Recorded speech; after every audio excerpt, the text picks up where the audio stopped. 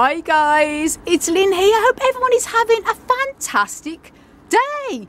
Now today guys, I'm very happy to see my Cleistocactus vulpis-cauda, what a name, re-blooming again in December with the most weirdest and wackiest of blooms guys.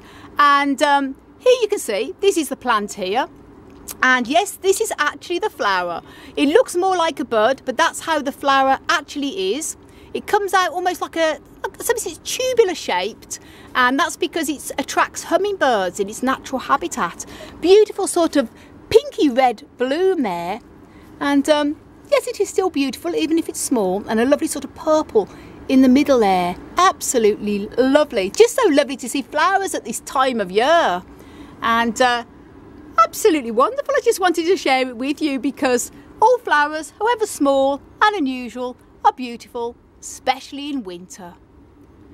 So guys, thank you so much for watching. And please do check my website out, desertplantsofAvalon.com. And I want to send you loads of love, heaps of happiness, and tons of flower and cactus power from across the Emerald Isle. And until the next video, bye. Bye. Weird and wonderful.